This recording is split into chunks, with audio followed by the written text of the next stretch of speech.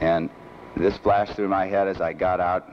I had thought about it before. They had cautioned me, said, you're going to be on live radio and live TV. And I honestly couldn't think of what I really should say. And the solution became very obvious to me as I stepped out. I said, they don't want me to talk to them from up here. They want to hear what we're doing up here while we're actually going through the mission. So what you heard were 2 test pilots conducting their mission in the best manner possible.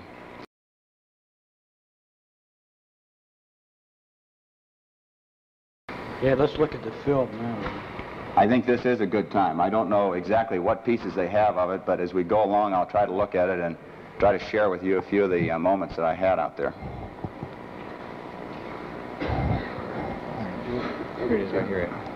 Oh, they've got one right here in front. This is actually, it looks like the egress. This is actually when I'm coming out. What I had tried to do was actually fly with the gun or maneuver with the gun right out of the spacecraft. And when I departed the spacecraft this time, there was no push-off whatsoever from the spacecraft. The gun actually provided the impulse for me to leave the spacecraft.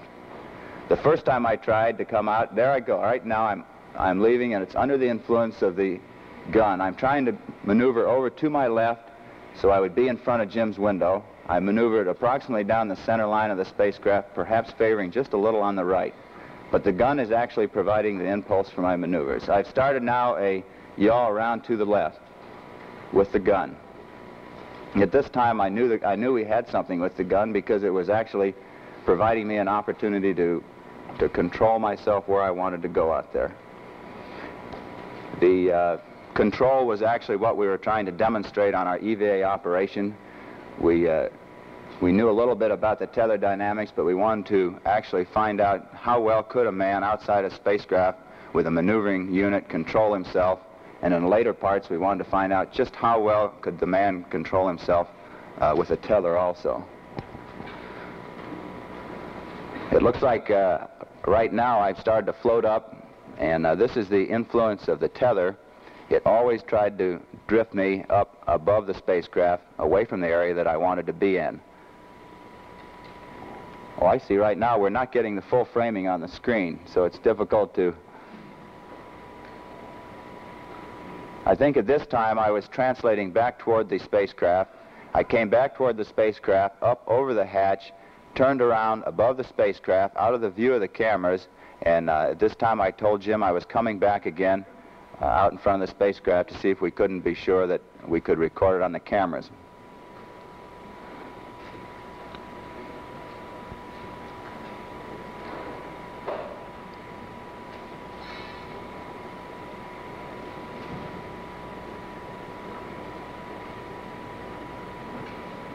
If I recall this right, if this is the section that I recall, I should come in from the left side.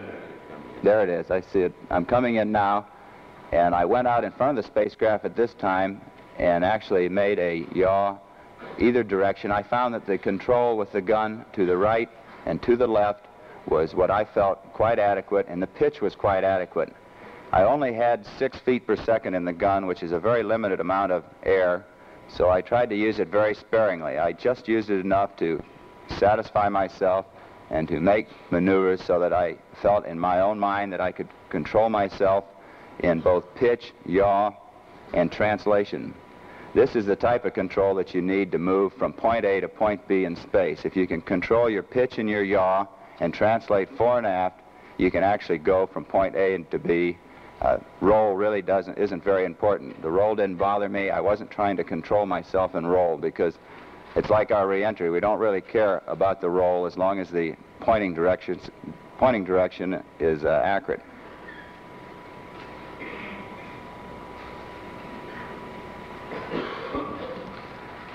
On this one, I used the tether to come back into the spacecraft. You can see my arms right now actually moving the tether back and forth, and it doesn't provide a great deal of control. This was the first time I realized that we'd mounted the tether in a position that wasn't optimum to operate in the area that I had wanted to. It continually put me above the spacecraft, perpendicular to the surface from which the tether was attached. If you visualize the slope of this TV camera here and the pointing direction is the direction I'd like to operate in. The tether being attached at this point always tended to pivot me. I'd go out this way, and then it would pivot me right back in the area that I didn't want to be in, which was back around the adapter section of the spacecraft. Right now I'm actually working with the tether only. I'm not working with the gun. It ran out after my actually second translation out in front of the spacecraft and back. And this was the time I had made the statement, I sure wish I had a little bit more fuel for my gun.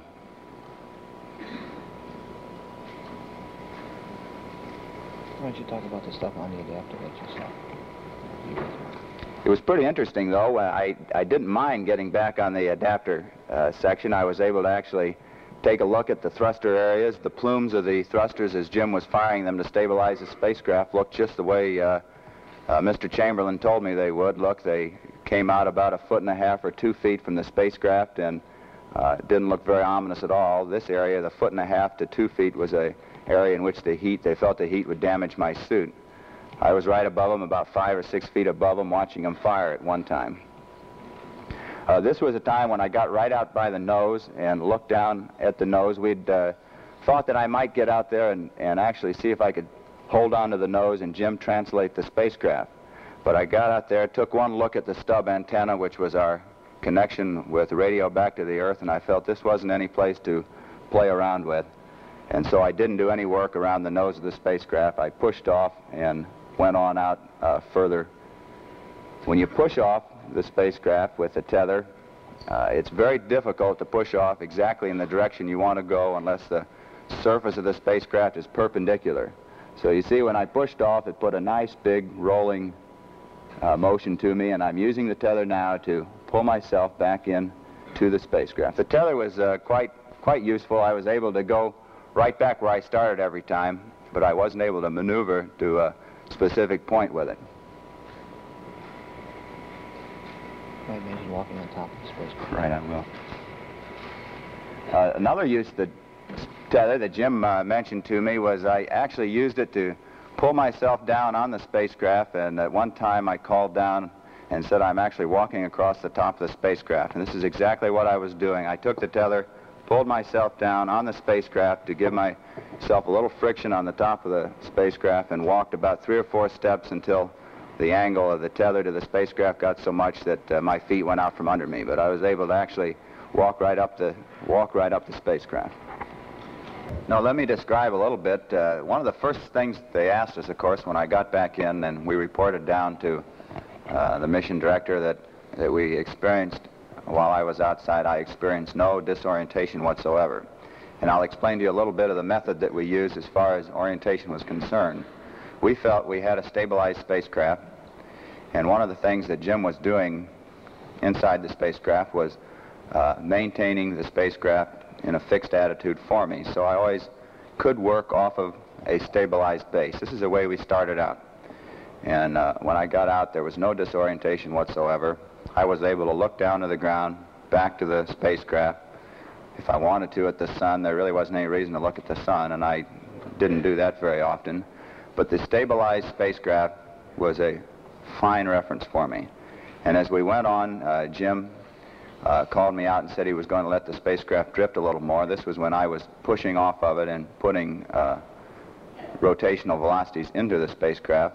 And at this time, even with a spacecraft that was actually rotating, it still gives you a three-dimensional object on which to orientate yourself. And for me, this was plenty adequate. I was able to use the spacecraft, use the ground, and this provided me adequate orientation cues. There was no disorientation associated with EPA. And you don't feel that a second object is required to take a fix on, like the sun or a star or anything like that? No, I didn't. And we'd felt this ahead of time. We talked this over thoroughly with our mission planning people and had decided that the one object, which is three-dimensional itself, was adequate for orientation, and it was. Well, I think, no, I didn't feel like I was skipping, but Jim, I think, could hear me clunking along on the top of it. I didn't feel like I was walking right here on Earth because I was actually providing the attachment to the spacecraft with the tether. It was a little bit associated with I'd done a little work like this before. I'd walked on the ceiling of the 135 aircraft at at Right Pat, we tried walking with Velcro aids. The one thing that I was kind of looking at, well, could you actually use Velcro as an aid of attachment to the spacecraft and permit you to walk? And I didn't feel really a firm attachment. I felt the attachment that was being provided by the tether, which it was. The method of closing it was for me to hold on to a canvas strap and to use a large lever and ratchet the hatch down. But when we got back in, and I found out that the lever was actually turning free and it wasn't actually ratcheting the hatches down. And so we'd had this problem demonstrated to us before, and we knew what the trouble was. It was one of the little levers that have to be set so that the gears are set and will actually take up as you pull on the handle. I had to actually act as a little spring in there. I had to go back with my right hand, operate the lever, reach forward, and operate the big handle. And I had one more buddy with me, and he had to actually operate with me on the bar and the lanyard to apply the force to close the hatch. So I think if we had one period in this flight where teamwork really paid off, I think more so than any other time, this was the time it did, because as I pointed out, I actuated one lever with my left hand, the other with my right hand, and Jim pulled like the devil on the handle, and between the two of us we got into the proper sequence that we knew we had to get into to close the hatch, and this is the manner in which we close the hatch. Just to show you how training pays off, Jim and Ed had actually completely disassembled that hatch and put it together themselves prior to the flight, so they really knew what the mechanism was. This didn't come as a bolt out of the blue to us. We were familiar with this mode of failure. We had a method of operation so that if this did occur, we knew what to do about it, and this is exactly what we did do. I'm not going to say that my pulse didn't go up when that handle turned freely, because I'm already convicted. Chuck already has the data here on the ground, and he's told me it went up a tad, but... You know, I might add a little bit right here. This is one of the reasons that it takes so long to prepare for one of these flights. You just can't cover every eventuality like this rather insignificant thing. At least it was insignificant before flight. You really can't train for all these things and cover all of them unless you do it hard and long. I'd like to make a few comments on the EVA work that are a little more in line with what we were looking for. As I mentioned earlier, we were looking to find out, could man control himself in space? And the answer is yes, man can control himself in space. He needs a little more fuel than was provided to me. We also were trying to find out what were the dynamics of a tether. We found out a great deal, I believe, about the dynamics on the tether. The movie showed us a lot. I can tell you a lot about it. I also realized right away that our tether was mounted so that it put me exactly where Chris Kraft had told me to stay out of. He told me to stay away from the adapter end and also the thruster firings. And the last thing I'd like to say, that the view from up there is something that's just spectacular. The one that I remember the most is as we came over Florida. I looked down, I could see the whole state of, the lower state of Florida, the whole island chain of Cuba and Puerto Rico, and the complete chain of islands all the way down in one look. It was actually my last look, because that was about the time that I got the word from the flight director to start in, and this is the time that I started to come back in. The conversation that you heard between Jim and I coming back in was as I was disassembling the camera. I had certain things that I had put up. It took me about 5 minutes to get them all put up when I went out. It took me probably a little shorter period of time to disassemble the camera, to get the umbilical free of the door, and to come back in. The food that we had along on that flight, I know we have reputations of being big eaters, but the thing that was very apparent to me, that after about 4 or 5 hours, if I didn't take a meal, I felt a little bit like I was slowing down a little bit, and it was, to me, it was more pronounced than when I get hungry here. I tend to get hungry quite often here, but up there when I